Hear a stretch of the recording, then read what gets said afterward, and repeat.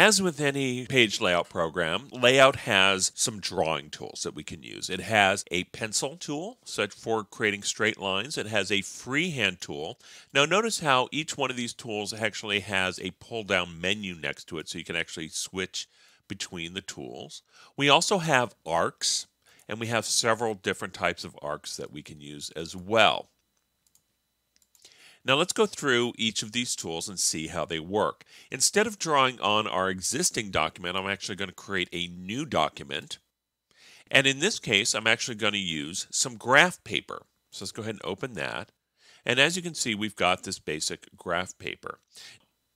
So let's go ahead and work with the pencil tool. So I'm going to go ahead and select the pencil tool. Now notice when I have this graph paper up, how I'm actually snapping to the grid points. If I did File, New, and created one that didn't have the graph paper on it, you could see how the line tool just moves freely. So the graph paper is really handy if you want to do very specific types of drawing where you need to snap to a grid or something like that. Now the line tool works pretty much like the tool in SketchUp. You just click and just lay out your points for your line.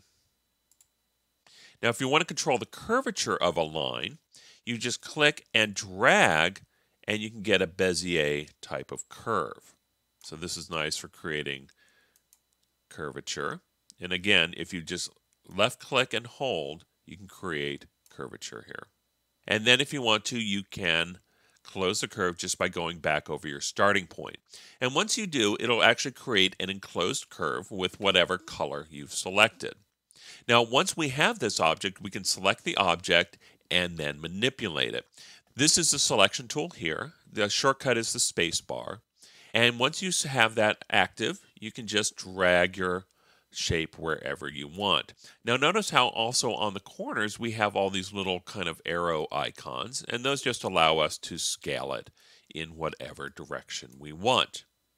Now if we don't want this, we can always hit the delete key. So that's the line tool. Now we also have a freehand tool which allows us to just draw however we want, whatever shape and so on. So those are the basic line tools. We also have arc tools. So the first one is just the basic arc, and what you do is you basically lay down the radius of the curve and then you click and drag, and then you can sweep out however much of that circle you want. Let's go ahead and delete that. The next one is called a 2-point arc. Now what this does, it allows you to create, again, a baseline, but then we use a third point to actually control the curvature. This is great because really what you're doing is you're almost creating a diameter, but not really. You're creating actually a chord along the curve, and then you can just move it up and down however you want. Let's try that again. So basically you sweep out the base of this, and then you pull it up or down. So you can see how that interacts.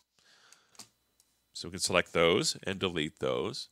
And now let's do a 3-point arc. And what we do here is we take a basic curve, and as you can see now we've got 1, 2, 3.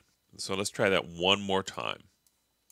So what you've got here is it's almost the opposite of the 2-point curve, because basically what you do is you create your end point and then a middle point, and then you can create another endpoint. Now this is great because what you can do is you can actually create curves that are a little bit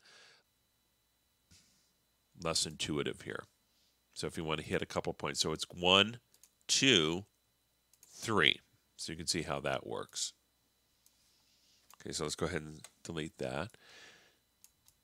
And the last one is a pie. It's very similar to the first tool, but again, it just creates a pie shape, any sort of section of a circle. So those are the basic line drawing tools within Layout.